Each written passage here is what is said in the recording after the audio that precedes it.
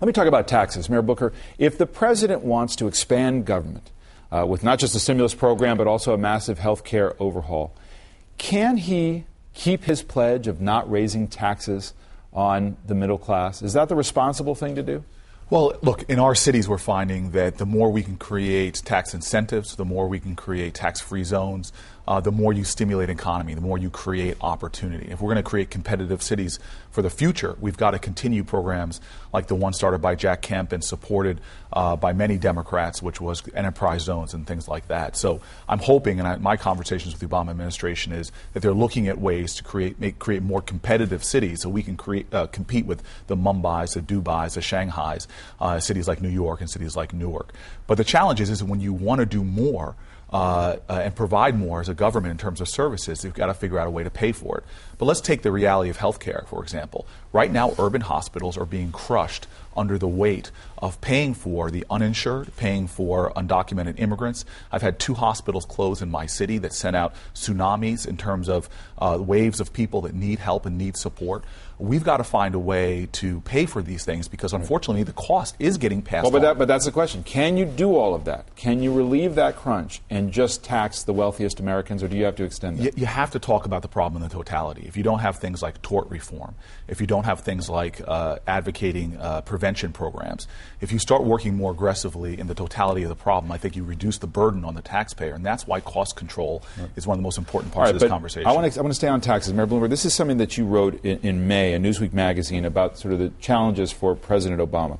You wrote, if Obama isn't afraid to throw traditional political calculations out the window and risk seeing his poll numbers plunge into the 20s, he will earn many more long-term victories and deeper respect and support from voters. Is he living up to that, or is this refusal to think about a middle-class tax hike inconsistent with that admonition? Well, I think it's 2 separate questions. I think he is living up to that. My advice to him is there's 2 important things to do when you take office. One is to build a team. Number 2 is to address the toughest issues right away, because then you have time to take unpopular decisions and win the confidence of the public back when your decisions turn out to be the correct ones. And he has. He can't take on everything, but he's certainly taken on a number of controversial things here, and he's been dealt a tough hand, although it's fair to say that every president coming into office has a tough hand. This is not an easy job. I think he is doing exactly what he should do. He'll have some failures. He won't. Then there's no easy answers.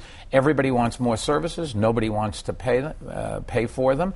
You can only get so much money, so much blood out of a stone. You have to share the burden. We have to make sure that we're competitive with countries overseas. As Corey said, we're in an international competition for the best and the brightest and for jobs. Mm-hmm. And this country's immigration policy, for example, is driving the industries of the future overseas. If you take a look at where the most innovative medicine's being done, it's being done in India, and an awful lot of the doctors doing it were educated here. But does the president have to look beyond the rich for taxes? Oh, yeah, there's just the middle class bears the real burden here. That's why the middle class is getting hurt. And what you keep hearing, I take the subway in the morning, and everybody talks about what their complaints are. It's New York.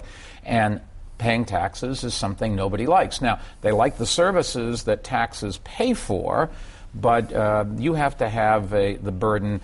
Everybody's going to have to sacrifice. Everybody's going to have to reach in their pocket if we're going to have a city and a country of the future. Does he have to reconsider that promise not to raise taxes on the middle class? Well, I think we'll see down the road. In the end, the president has to deal with the reality, and some of the things are beyond his control. He makes commitments, and he tries to live up to them, and I think the courage of being able to say, look, the world is different than what I anticipated or what it was before, and I'm going to have to face that is fine. That does not mean that he's going to have to raise taxes on the middle class, but we certainly are spending an enormous amount of money that we don't have.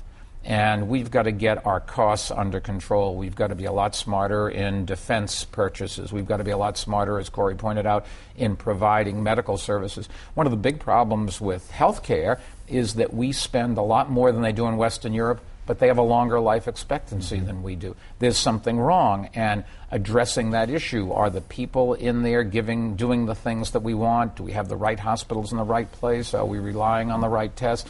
Corey mentioned tort reform, And unless you do tort reform and immigration reform, you're not going to really fix the problem with health care.